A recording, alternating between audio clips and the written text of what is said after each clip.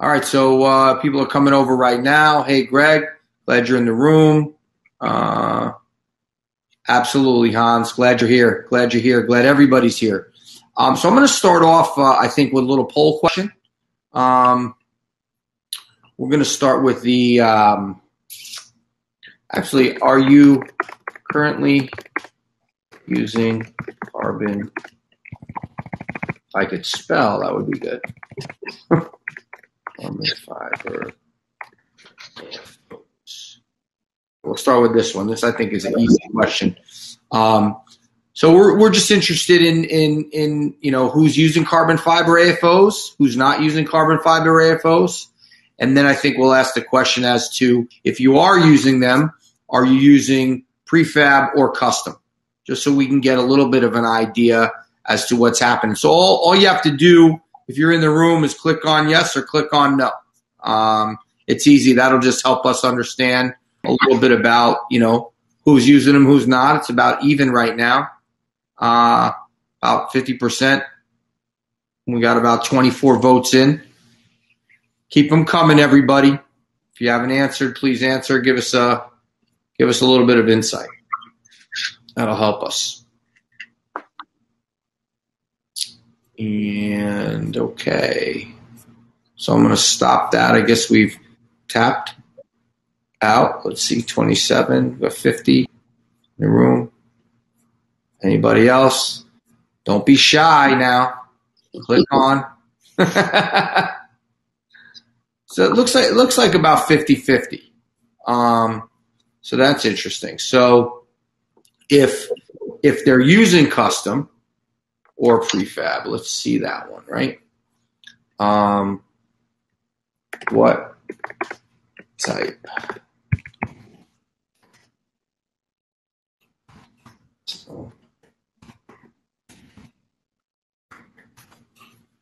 Or prefab, let's see. Right?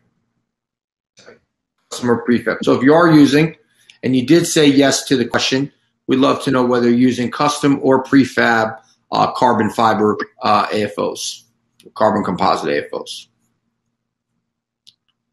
Or both. Good point, Barry. I could have said that. That should have been a third option. Yes, C should have been a third option. Good point. Thanks for that one. Because you would probably, there are cases where you might use a prefab, right, Ross? Yeah, absolutely. And then obviously cases, as you had shown, which were great on using a custom. Okay, so Darren had Ross. Are you diagnostic? Are you diagnosing fiberglass walking casts in your prescription process? Are you diagnostic fiberglass walking casts in your prescription process? I don't get that question, but maybe you will understand a little better. I'm not quite sure if the question is, am I using carbon AFOs to trial patients during the eval process? I do try to rule out custom versus off the shelf. So I do have a set of off the shelf carbon bases that I typically put people in just to kind of watch their gait and see how they respond. If they need a higher level of control, then I'll go ahead and do a custom. But some people that just have sagittal plane weakness, I'll just go ahead and fit them with an off the shelf. I'm not quite sure if that answers the question. He said he wants to know if you walk the patient in the eval process for coverage. Well, yeah, I always, during my initial evaluation, I walk and assess the patient, and then basically I choose my brace design, and then I have to submit for approval based on the brace design that I choose. But yeah, I do obviously walk the patient and do a whole eval, a clinical assessment. Okay. And I'm sure we have some other questions. We'd love you guys to pop a couple questions out for us. If you have anything, that's come up from the presentations that you've seen thus far, just either type it in. How long will the AFO last? 2 years or 5 years? You want to answer that, Barry, or you want me to answer that? Well, again, I'm going to give you sort of a non-answer, but a lot of it depends on who you're fitting it on. You know, if it's if someone who's wearing, doing marathons or something like that, that's one issue. If it's someone who is, 70 years old, just wants to go grocery shopping or something like that, then we've done cycle testing. In fact, we just got finished doing cycle testing on one of our very popular AFOs, and it was over 1 million cycles. So I don't know what that translates to in terms of longevity, but we think that that's a pretty big milestone in terms of its durability. Mm-hmm. Absolutely. I'm seeing people 3 to 5 years typically. The only thing that really wears out on these are just basically strap repairs occasionally. The carbon itself holds up really well. And Barry will speak to, I don't know how many I've done in 10 years, but I think I've maybe done 1 or 2 that actually I had to have repaired because they broke. But and a lot of that also has to do with choosing the correct design. And if you call Barry and you want to do a lateral strut on somebody that's really heavy and got a lot of deformity, he's probably going to steer you away from that design and use a different design just because it's more inherently stable. So picking the right brace design and the activity level and weight of the patient is going to be critical in that. Mm-hmm. I also want to point out too that the most common problem we've had is that people fracture the foot plate, usually at the metatarsal heads. And it's because they kneel down, or they kneel on the back of their heels, or they squat on the back of their heels, and they severely bend it quite a bit. And that is repairable. We can repair foot plates so you don't have to start all over again. We can sand off the foot plate, put a new foot plate on, and it just the same brace basically. It's a very minimal charge, even if it's out of warranty. But we've also just increased our warranty from a year to 18 months. And the more cycle testing we do, we want to increase the warranty longer because we're more confident in our process and in our materials. So. Are you guys open to other types of designs that come from? Yeah, I think we have, including the partial feet stuff, I think we have about 12 different designs. So I really don't want to get back to the plastic designs because we're trying to stay away from, not stay away from, we just don't, do we make solid ankle AFOs that look like plastic AFOs? Yes, we do. But it's mainly for people that have like crushed heel injuries that need immobilization of the heel or something like that. That would be the reason for making an old-fashioned type plastic AFO design. But we're open to any design that people are interested in. The only trouble is that people want to usually experiment, and then if something breaks, it's of course our fault that it broke because we want to make sure that the mechanics are going to be there, not just because it looks cool, but that the mechanical properties of the brace are going to be helpful to the patient. Exactly. Roger Marzano asked, do you feel confident that the custom carbon AFOs will last 5 years for Medicare patients? Do I? Yes. Mm-hmm. Yeah, I've had many people last more than 5 years. Yeah. And Becky asked, do you have any contacts for pediatric orthotists in the Houston, Texas area? I'm sure they can orthotists on that. Good question. We do a lot of work in Texas, so we can email her what we have in our database. So yeah, awesome. And after the event, you'll get the the transcript of all the comments, so you'll know who to contact and so forth.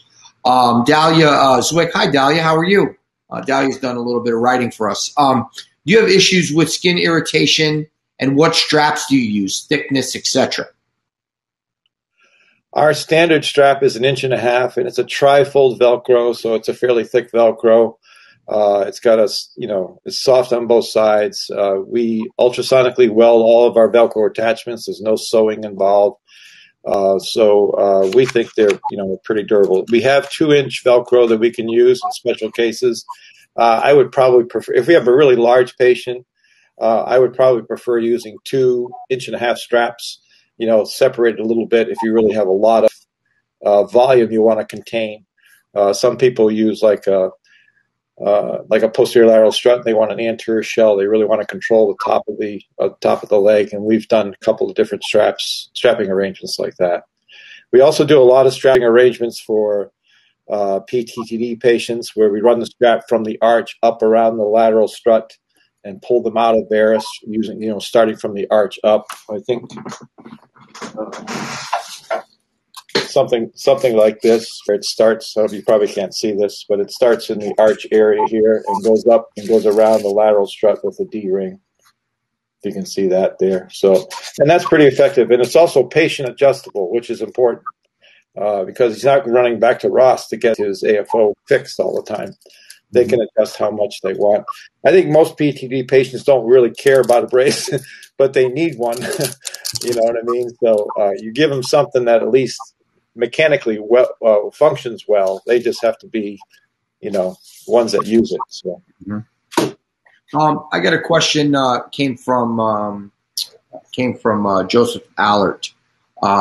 For hand cast, how is the thickness of the cast accommodated for after scanning? How do you accommodate them after scanning? We use Vorum software, CanFit software, and so that is very easy in that software to reduce the assumption there is that the cast is uniform all the way throughout. You know what I mean? And that's an assumption. You know what I mean? But the fact that it's not, most of our designs are not circumferential. They don't go all the way around things. They're just a strut here or a strut there. That really is not much of an issue, as Ross alluded to, when it accommodates, swelling, stuff like that.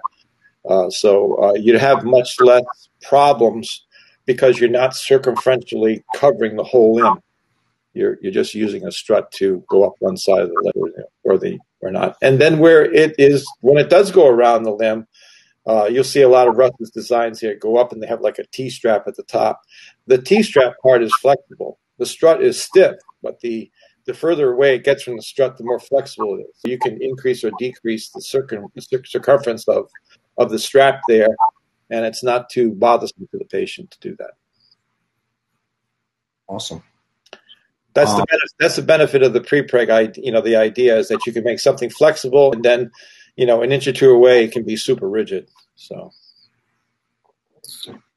are there any pathologies that you actually believe that carbon fiber would not work for? I'll throw that one back to you, Ross. Yeah. So one comes to mind is basically your acute CVAs, your acute strokes, have really strong extensor tone.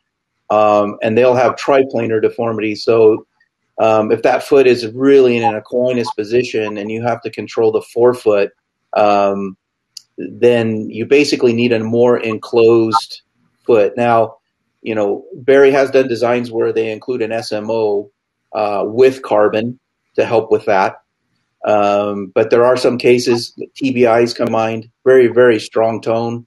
And you basically need to encapsulate the whole foot in order to control that tone. So it just is on a case-by-case basis, and you got to kind of look at the patient and determine what type of control, what level of control you need. And some of them just can't be controlled unless the foot is enclosed more. If the strut's too flexible, can the AFO be returned to increase the stiffness, Barry?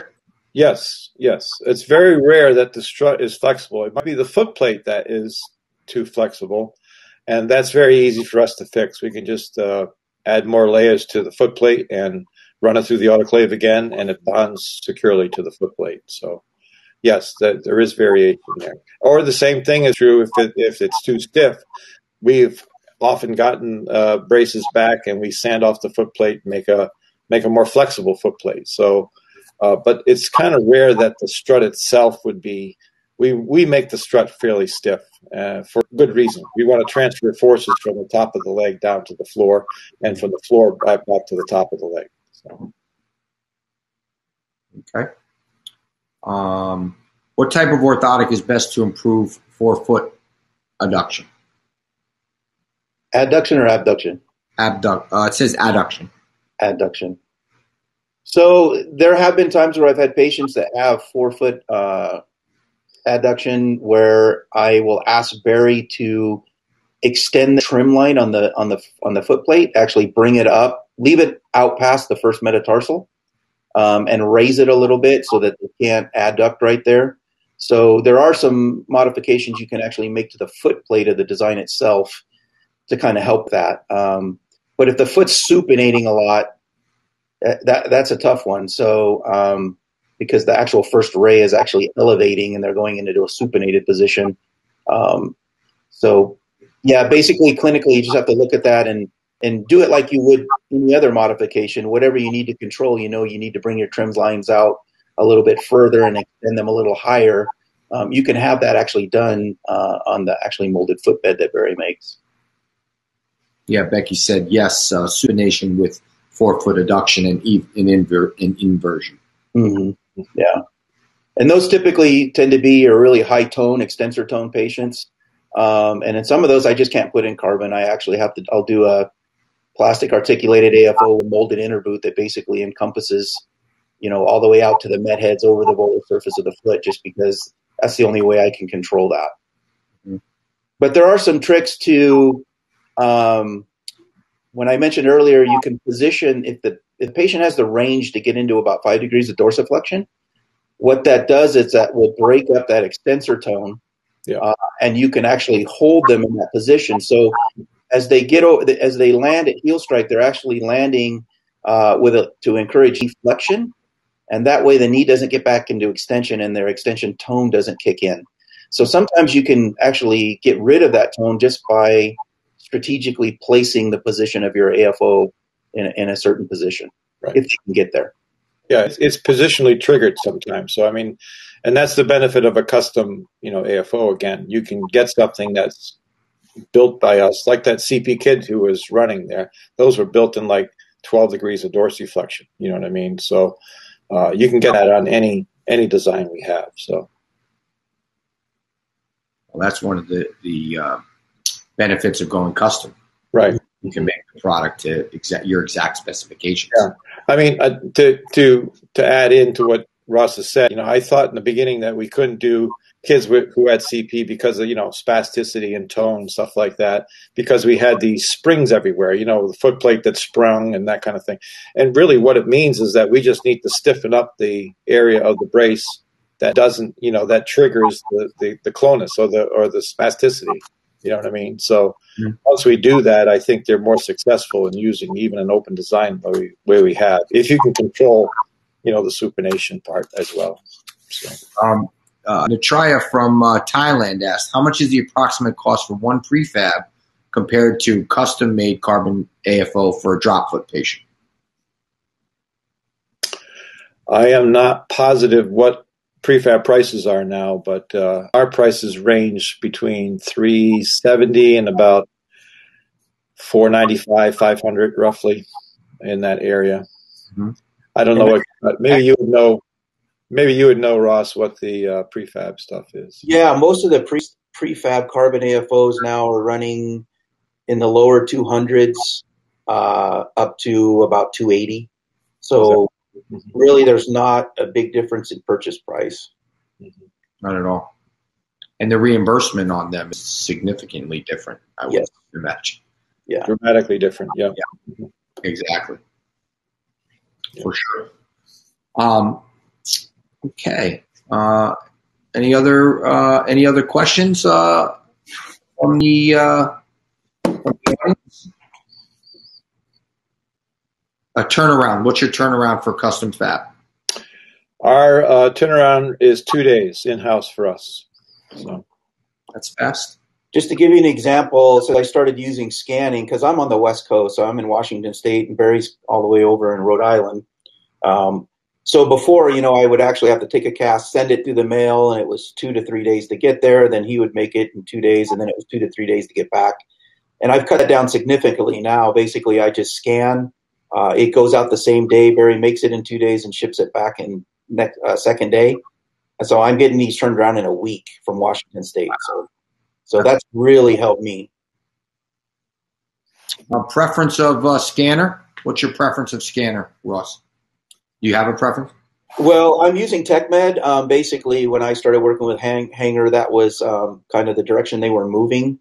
I really like that scanner. I like their software. It allows you to scan multiple body segments, so you're not limited to, just AFOs. You can do KFOs. I do cranials with it. I do all kinds of prosthetics with it. So it just allows you a little bit more flexibility. Mine is actually the kind Barry showed in his presentation. I have the case with the hand scanner and the cables, which is not super portable, but I basically have it set up in a room where I can, scan all my positive casts. What's the cost on that? Do you know offhand? Barry knows because he bought one, but one was provided by Hanger, so I don't know what. Well, even the high end ones are getting cheaper. When I bought it was $26,000. I think you can get one for around, I don't know, 12, 15,000 now. I think it just depends on how many cameras there are in the scanning device.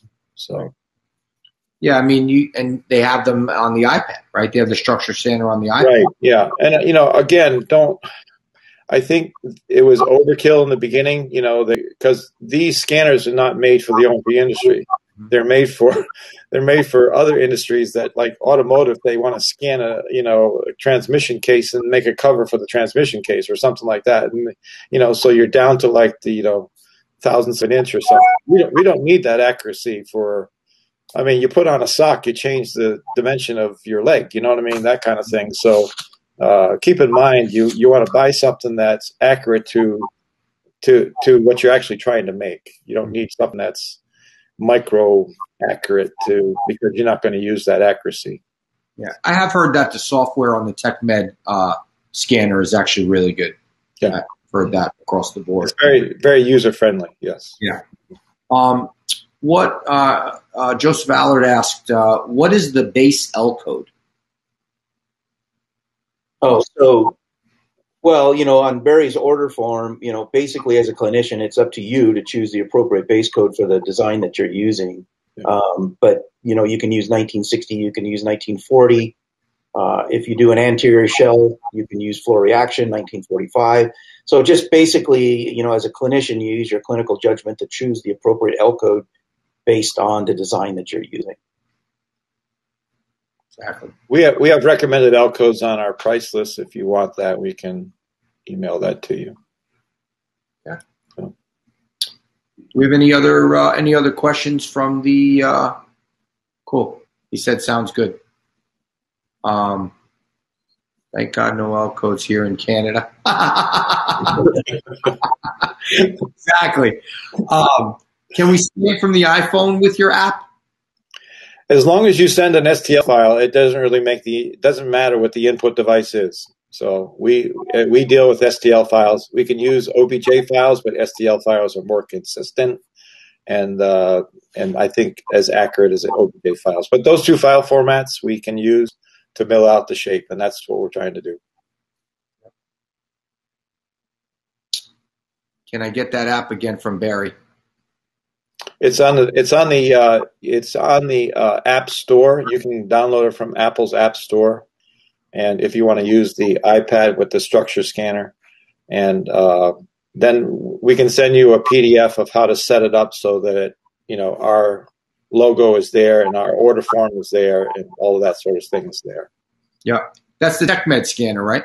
Yeah, it's a TechMed app, but it uses the iPad and the structure scanner. Yeah. So. And Comb also has something like that. Have you used that at all? We've gotten scans from Comb, that sort of thing. So I mean, it really doesn't matter what the scanning device is. It's the output, which is the STL file, that's important. That's important. Exactly. Okay. What else? Do we have anybody else? Any other questions? If not, I think we can all go to lunch. Oh, no, I think I might have one. Hold on. Oh, very informative. Well, thank you, Joe. He's messaging me in the background. It's been a great presentation. Thank you so much, Barry and Ross. I think it's been incredibly informative. Hey, thanks, Greg. Glad you enjoyed the program. Really thank you, everybody, for being here.